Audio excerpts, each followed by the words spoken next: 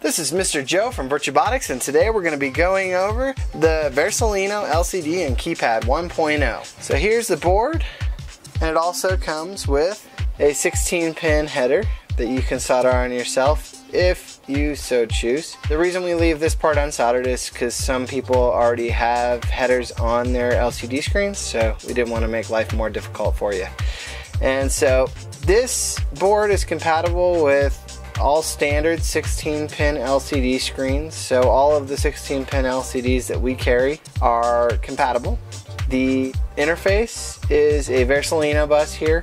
One important thing to note is that it doesn't have the VN on it. So when you go to plug this into the Versalino, you want to make sure that the Versalino isn't offset improperly. Just look on the Versalino and you should see that the VDD and ground symbols should be the same and they should line up with each other. It also has a standard 6-pin analog port. The only difference on this one is that the general purpose I/O is not connected because there weren't enough pins. And this trimmer right here is what you can adjust the brightness of the letters with. And so if you're not seeing your letters, you may need to adjust that trimmer until you can see them. So let's go ahead and look at the way this plugs in. Over here I have a fully assembled one. And so the first thing that we did, right, was we put some hot glue over these electronics here to make sure that they would actually not end up causing a short between power and ground or anything. Then we soldered on, matching up pins 1 and 16. There's also pin names here. If you don't have indicators to the actual pins, you'll be able to actually, on the other side here, let me show you on the actual board. Right here, it'll actually tell you what each pin is on the board. That way you can line it up with just about any LCD. Once that's soldered in place, we can actually plug our Versalino. So far we have the Versalino Nano and the Versalino Uno, but anything with a standard Versalino bus should be able to plug in no problem.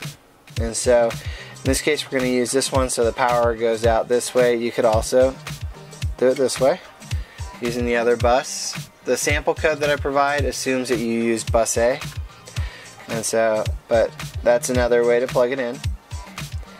All are equally valid, and you have the whole other Versalino bus available for use if you wanted to plug in a motor master or anything else.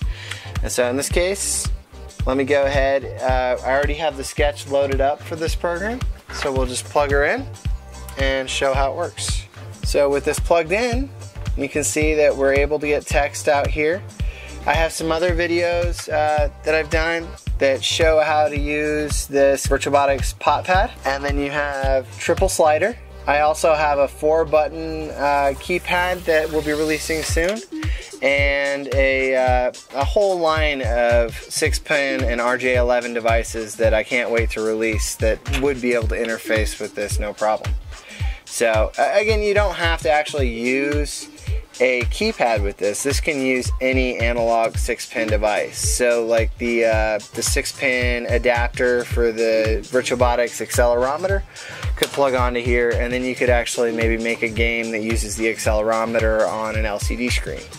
And also remember that this is compatible with just about any 16-pin standard LCD. So all of our other LCD sizes and any other LCD that you have around that follows the standard 16-pin protocol should work just fine.